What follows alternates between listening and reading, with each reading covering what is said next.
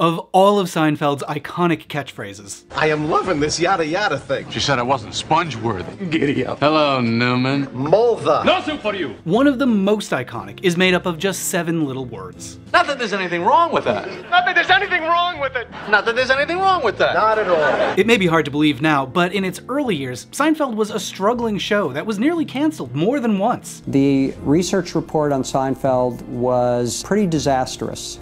And to make matters worse, there was a rumor following its creator and star. And people would come up to me and go, is Jerry gay? Is Jerry gay? This kind of thing doesn't seem like a big deal today, but in the years before Seinfeld aired, gay rumors were a huge problem for celebrities, and just the sort of pressure that could spell disaster for a struggling show. The network was up in arms. So what did the creators of Seinfeld do about it? This is insane. What have I got myself into? Hey, I'm Matt Baum. I make videos about pop culture, and this is the story of how a struggling show confronted a risky rumor and coined one of TV's most famous catchphrases, and how it almost never happened. You can trace Seinfeld's origins back to May of 1981, when Jerry Seinfeld made his first appearance on NBC's Tonight Show with Johnny Carson. Then they show you the satellite photo, a photograph of the Earth from 10,000 miles away. Can you tell if you should take a sweater or not from that shot? Jerry was a struggling 20-something comedian who worked odd jobs by day and appeared at comedy clubs by night, often unpaid. At this point in his career, his main claim to fame was appearing on 4 episodes of the show Benson, where he played a struggling comedian. I like everything about you except your jokes. But they're funny! They're not funny, Frankie. He was so unappreciated on Benson that not only did they quickly fire him, they didn't even bother to tell him. And I just showed up Monday morning, and there was no script, and I said, how come there's no... And someone had to call me aside and say, because you're not on the show anymore. After that experience, Jerry figured sitcoms just weren't for him. He mostly focused on live stand-up and appearing regularly on The Tonight Show. Jerry Seinfeld. Thank you, Jerry.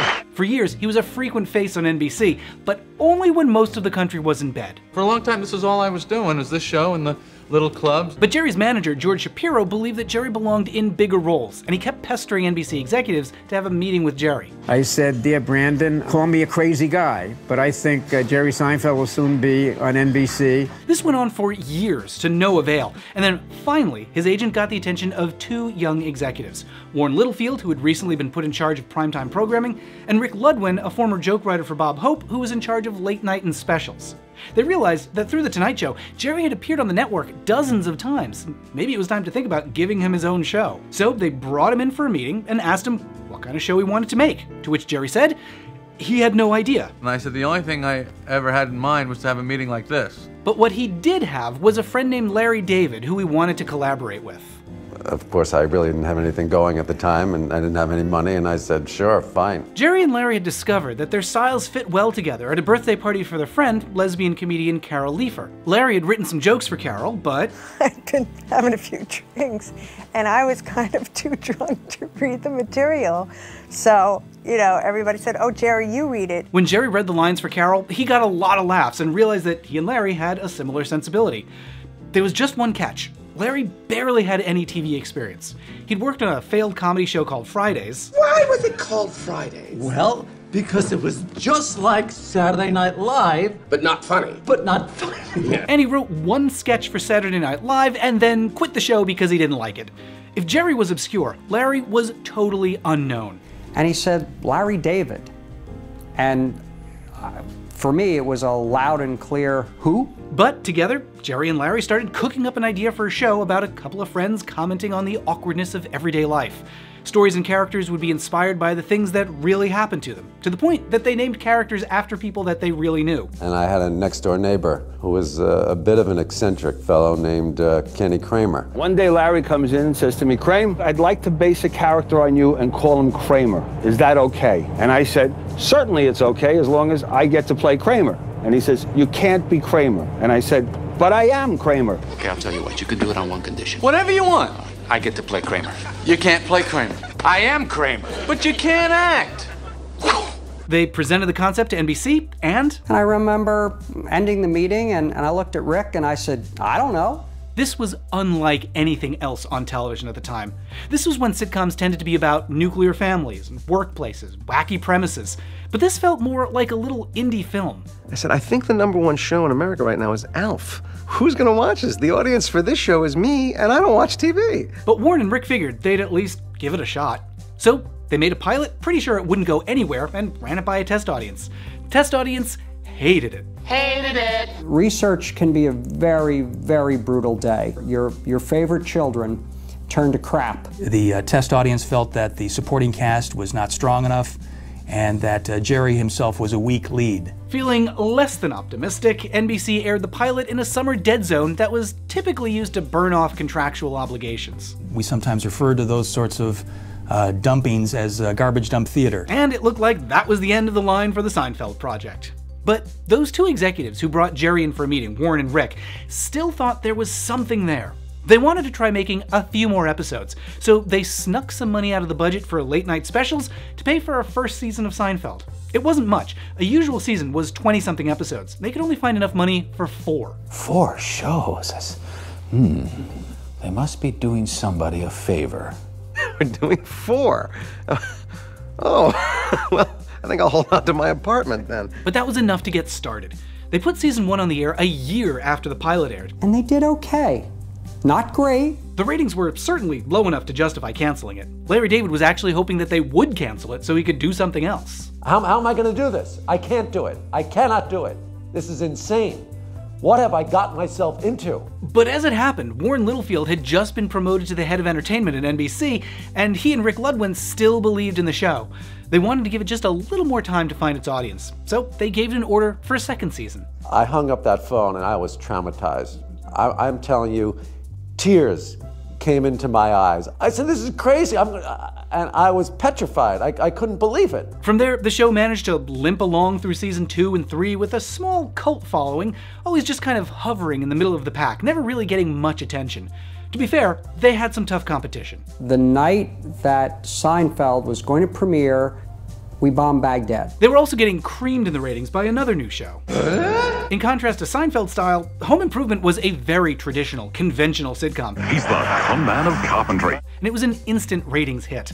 By this point, Seinfeld was running out of chances to prove itself. So halfway through season 4, in an effort to boost viewership, NBC moved it to a new time slot, away from Home Improvement, and into a prime Thursday slot after Cheers. Seinfeld was moving to Thursdays, 9:30 after Cheers. We didn't ask anybody, we didn't tell anybody, we just did it. If Seinfeld couldn't get better ratings there, it was probably never gonna work. So, in season 4, the show pulled out all the stops with some particularly bold episodes. There was The Contest. Are you still master of your domain? I'm queen of the castle. The Implant. And by the way, they're real and they're spectacular. The Junior Mint. How could they not notice it? Because it's a little mint. It's a junior mint. And a season-long meta-story about Jerry and George making a show about nothing. Well, why am I watching it? Because it's on TV. Not yet. It's also the season that includes the now famous episode The Outing, which drew on a real-life experience that was particularly sensitive. The Outing episode starts with the gang making some small talk. Hey, who do you think is the most unattractive world leader? Well, if it's all time, then there's no contest. It begins and ends with Brezhnev. That's when Elaine notices something. Those 2 girls behind you, they're eavesdropping. So she decides to have some fun with her. You know, just because you 2 are homosexual, so what? You know you'll always be the only man I'll ever love. Jerry's not into it. What's the matter with you? The eavesdropper gets up and leaves, and Jerry mentions that people have often asked him if he's gay. People think I'm gay. Yeah, you know, people ask me that about you, too. Yeah, because I'm single, I'm thin, and I'm neat. Now, this wasn't just something people said on the show. This was also true in real life. Here's the episode's writer, Larry Charles. For some reason, many people thought Jerry was gay.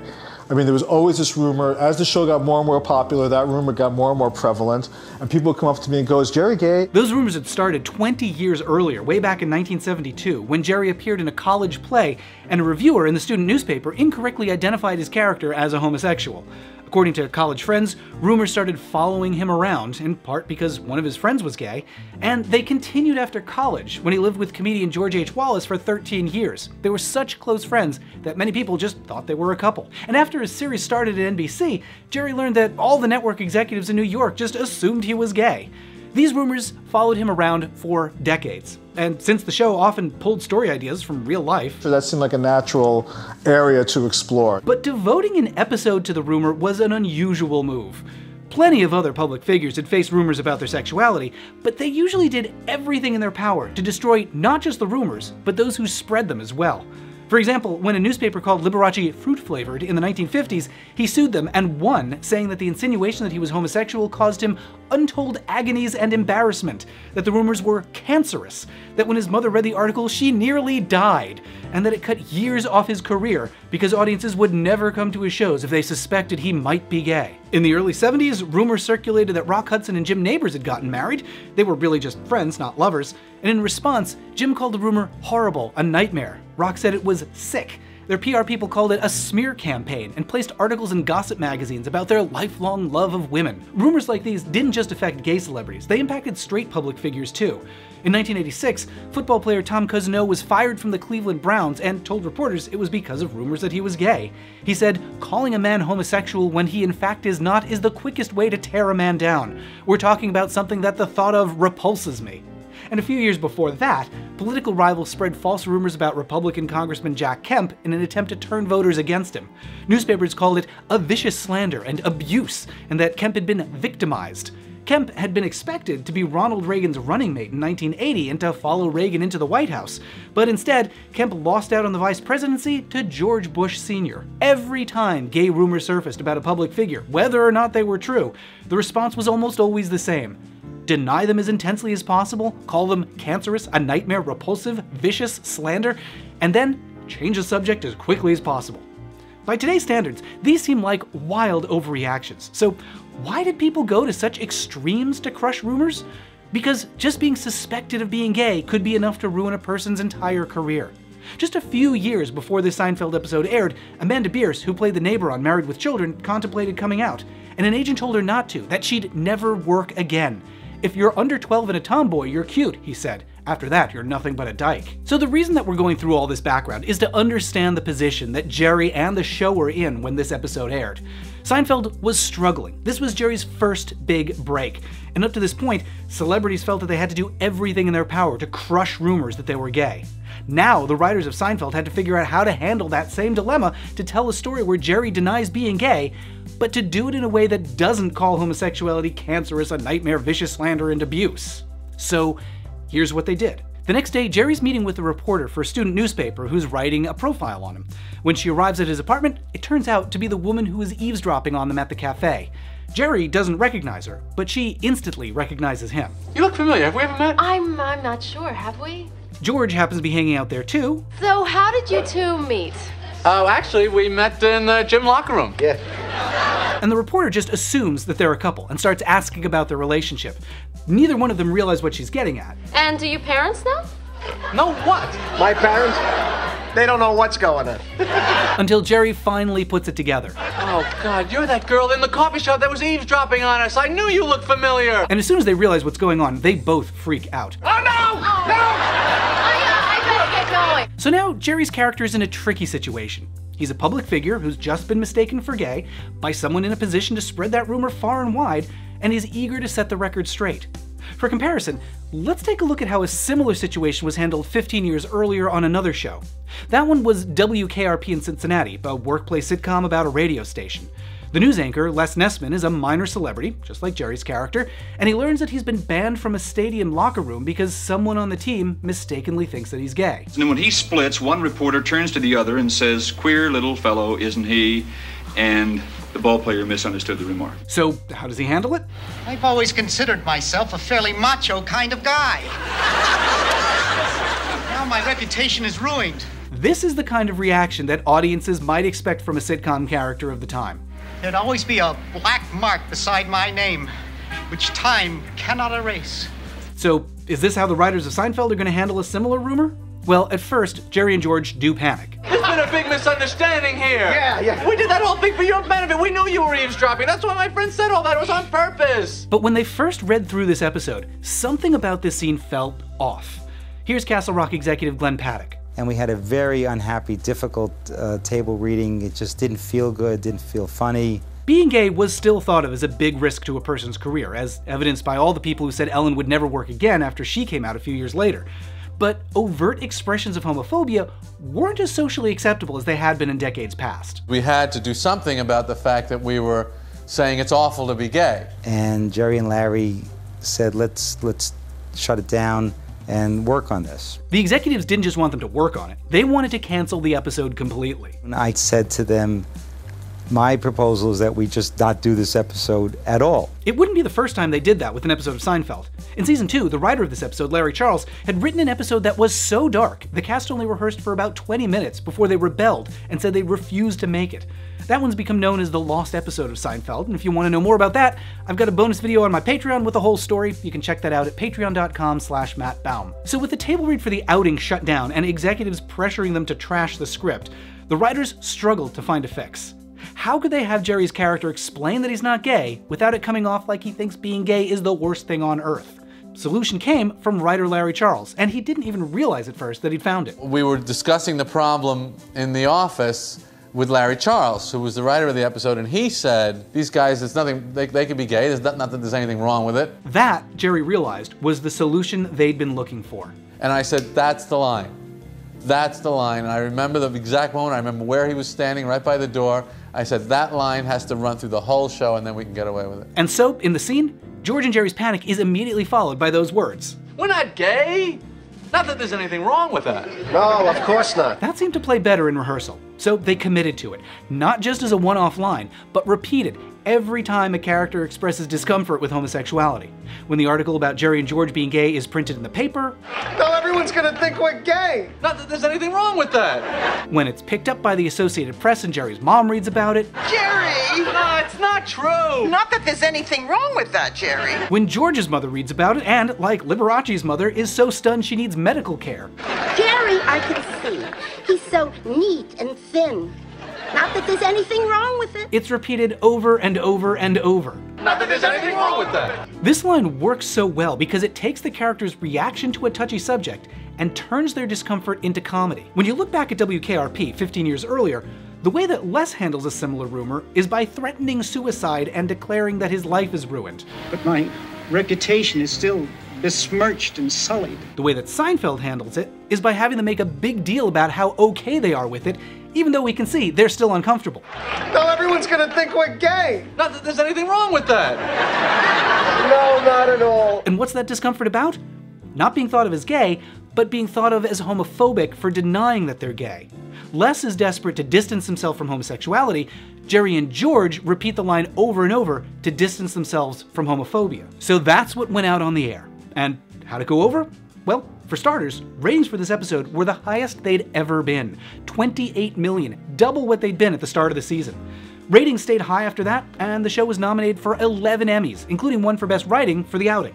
This is all very well and good, but I'm still bald. The show also won an award from GLAAD for its positive message, and showing up to receive it was NBC's Warren Littlefield, without whom Seinfeld would never have been on the air. If in some small way we have increased awareness, tolerance, and acceptance of gay-themed issues in the media, then we welcome that as a happy byproduct of our work. Thanks to the better time slot, the ratings bump, and the award recognition, after season 4, Seinfeld's success was solidified, they never had to worry again. But one of the biggest impacts of the Outing episode was that the catchphrase became instantly iconic. Literally the next day, it was everybody was saying it. That line took on a life of its own and started popping up everywhere.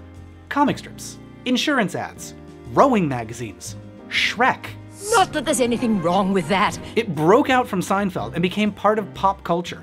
From Liberace to Les Nessman to Jerry and George, the reaction to gay rumors had shifted significantly. And there was still a ways to go. It's not like Seinfeld fixed homophobia. But this episode aired and yada yada yada. But you yada yada over the best part. In making this video, I came across lots more great stories about the making of Seinfeld, from the lost episode that the cast refused to shoot, to how Fran Drescher from The Nanny wound up briefly playing George's mom. For more about that, check out my bonus videos over on Patreon. And if you like hearing behind-the-scenes stories about the making of iconic pop culture moments like these, I've got a book coming out next year all about queer episodes of television from the 60s to today. I'll be posting more details about that in my newsletter. You can sign up for that at mattbaum.com. Thanks to everyone who makes these videos possible, and thanks to my friends at GLAAD for digging up that footage of the award ceremony. And now, if you'll excuse me, the hunt is on. Release the hounds!